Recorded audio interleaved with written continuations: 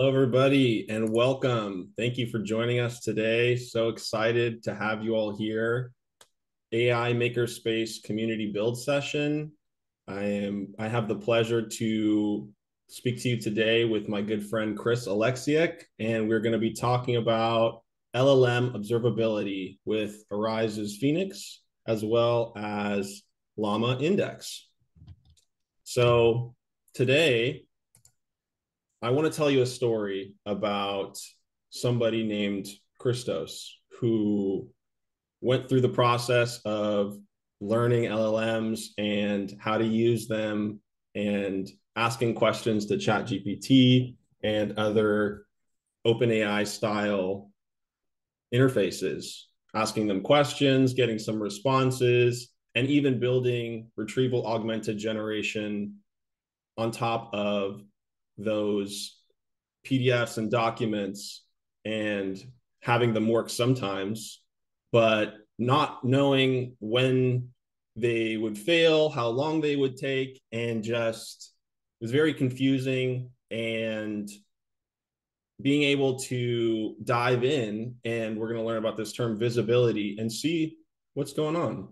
How do I figure out when my LLM application is failing and how good the responses are, how good the retrieved information is, and things like, is my LLM hallucinating? Is it making up things? Is it using the retrieved information to get a response or not?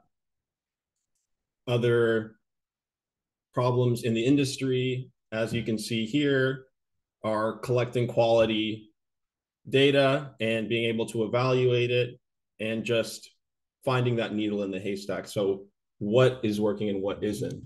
So, these problems arise, and it would be great if there was a way for us to dive into that process end to end, making a call, seeing everything that's going on underneath the hood, and at each step asking ourselves, is it working? Is this component retrieving a piece of information that I want that's relevant to the context of the question? Is the span, so another term that we're going to learn today, is it using, is each component working? So wouldn't it be nice if we had a tool to use such as Arize's Phoenix? And the whole scope of large language model observability has these five stages. And today we're going to be focusing on the first two, evaluation as well as traces and spans. And evaluation is critical to ensuring that things are working correctly. And traces and spans gives us that visibility into each component that we were just talking about.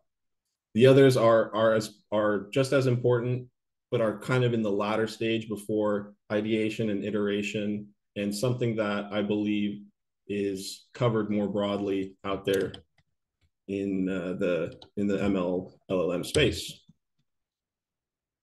So, firstly, evaluation. What is evaluation? We want to take some question that we're answering and the relevant context that we're retrieving and ask ourselves, is what's going on here working for our use case? So the industry best practice in this case is to have quotes golden data set, which is a human generated feedback or human generated feedback, and this can be expensive. So in technology, this can be more expensive than running your inferences on GPUs and quite time consuming. And where LLM assisted evals comes in, we can apply it here and it's much more scalable. We see what's going on. We see how it's thinking using chain of thought, breaking each part into different steps that we then can look at and evaluate. And this is much faster and relatively less expensive. So we'll see how to do that in just a bit. And at each step, we can also get more metrics, such as the latency of each of these components. So in a single question, who is the president of the United States?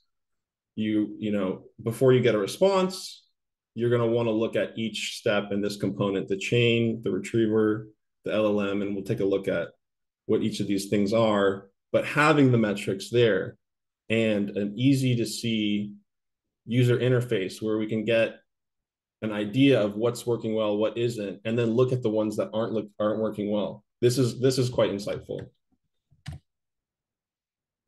So today we're going to focus on the evaluation and traces portion in our notebook. So I'm going to jump into a notebook that I have prepared for us, and provided by Arize Phoenix. And we're going to walk through each line, but before that, I want to give a setup of what is being, what the idea of this notebook, what the use case is. So in this notebook, we're going to be using the documentation that's provided by Phoenix. And what they've done is they've indexed this information. So each component of their documentation of their website, let's say, is chunked and indexed, and we can now ask questions about it and get some responses. And the way that we do that is by first installing necessary packages, importing them, and then with one line of code, we are going to install this one-click observability monitor. So by opening that here, we can see this great stream of information of all the calls that we're going to be making.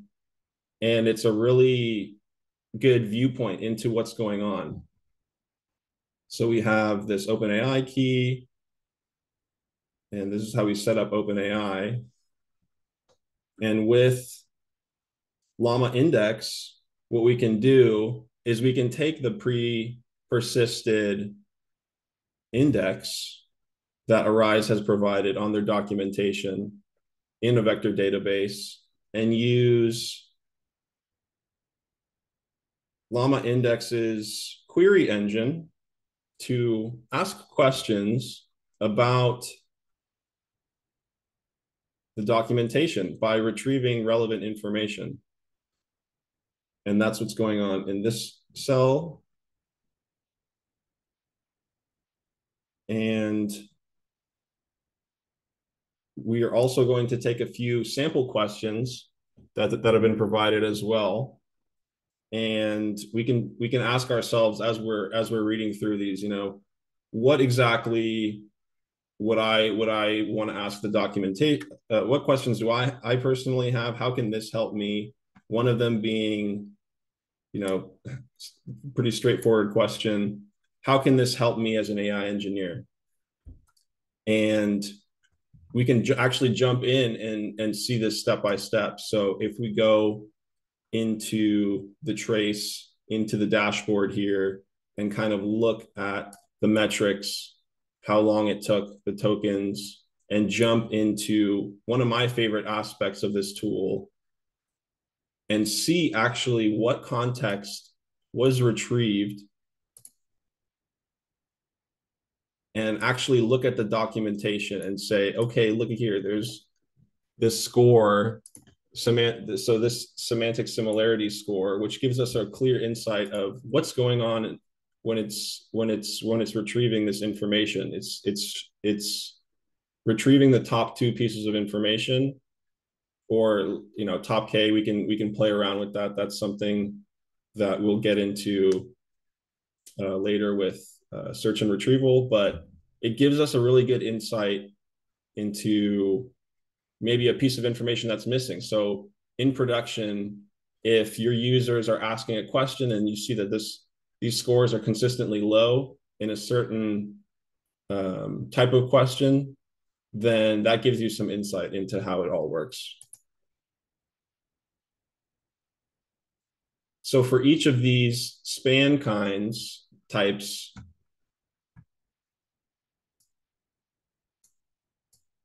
let's take a look.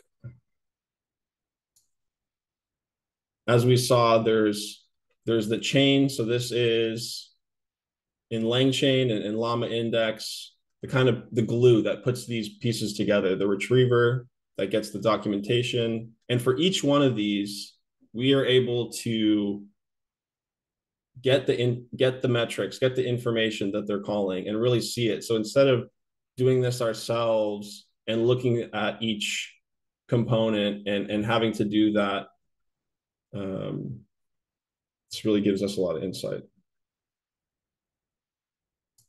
So kind of jumping back, we can see how useful this really is with the components, with the attributes. But the next thing that we want to do is we want to evaluate each one of these components one by one.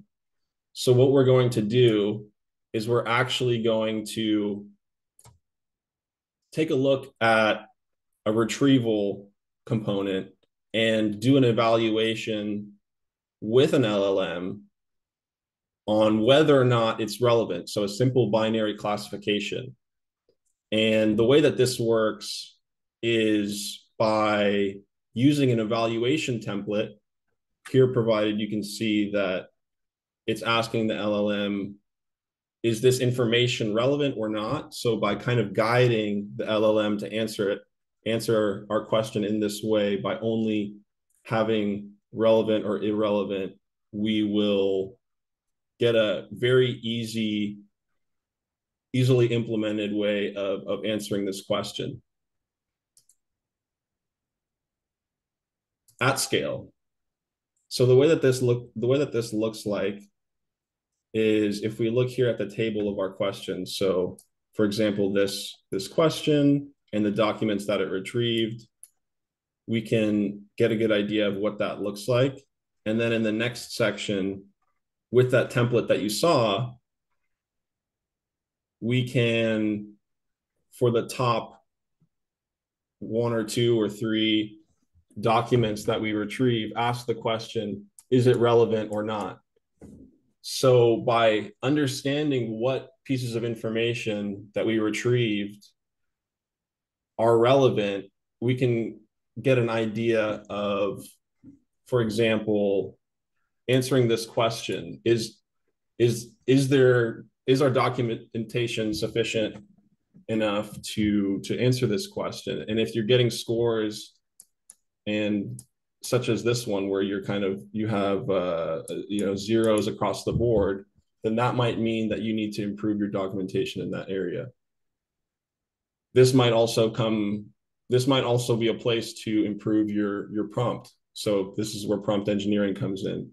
But just having this as a resource is so useful. So here we can see a relevant example about using UMAP, and it gives us the context here. So this is a really powerful tool that we're going to go ahead and play with.